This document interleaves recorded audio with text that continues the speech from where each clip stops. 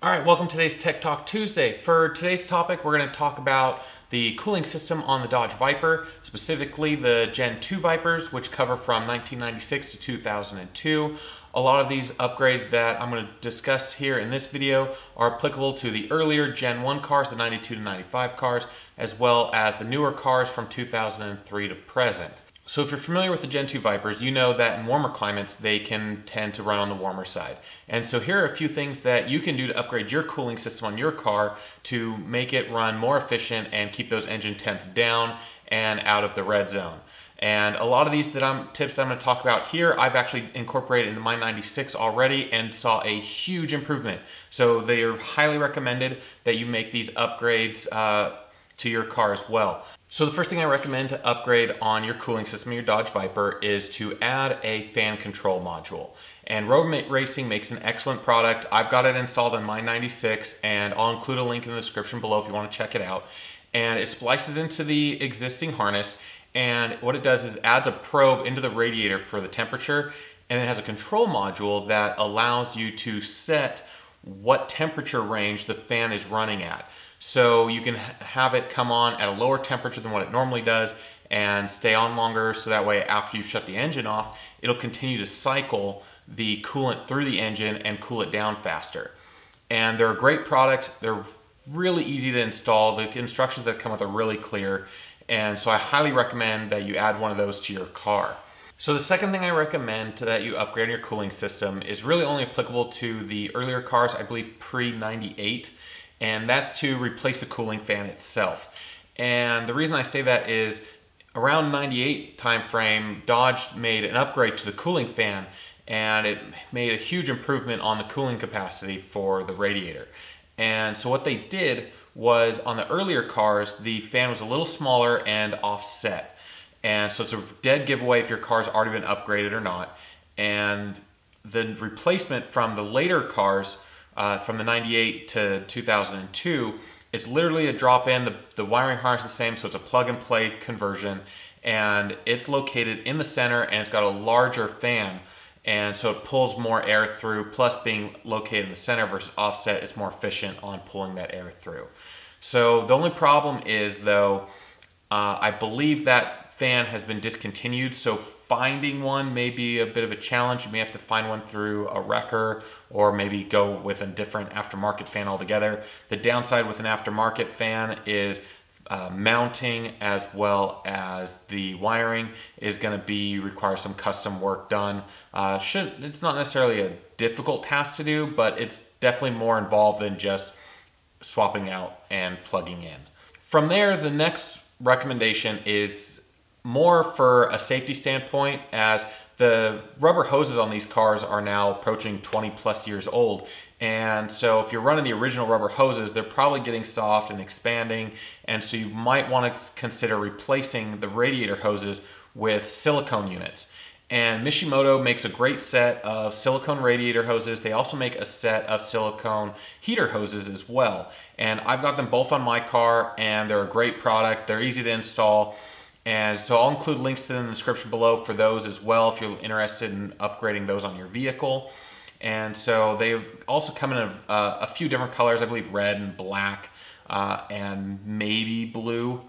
So go ahead and check those out. Definitely recommend replacing radiator hoses on the car, especially if they're the original ones, because at this point, being 20 plus years old, they could be just a ticking time bomb before they rupture. And the last thing you want to do is be stuck on the side of the road with a ruptured hose and trying to find a replacement hose for a Dodge Viper. The next thing from there is replacing the radiator itself. And this is a little more involved, pulling the radiator out of the car.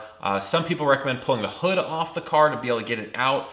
We were able to replace the radiator on this one without pulling the hood. It wasn't that much of a challenge, but having a second set of hands with the project made it go a lot smoother.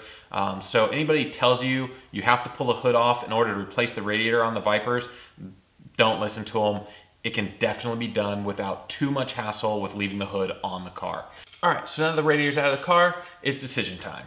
Do you A, replace it with a aftermarket aluminum radiator, which there are several on the market to choose from, or B, have the stock brass copper radiator record with a higher capacity core? And they're both pros and cons to either one. For the aluminum radiator, the benefits are the aluminum's stronger than the copper brass core is, and so it tends to be more durable. And there are several aftermarket ones to choose from, and so you can have one actually in stock at your place before you actually tear the car apart. So just swap one in and the other one out, and so the install goes a lot faster. The downside is it doesn't look stock. Even if you paint them, you're still going to be able to tell that it's an aluminum radiator versus the original copper brass radiator just by the general shapes of the tanks and things like that. And the cooling capacity isn't quite as good on the aluminum radiators as they are on the copper brass. Now, what I ended up doing was having the stock copper brass radiator record. And the reason I did that was I wasn't concerned about the durability, as there's an AC condenser in front of the radiator to help protect it from road debris flying up and puncturing the radiator, and being able to retain the stock appearance of the original copper brass was important on me for being a 96.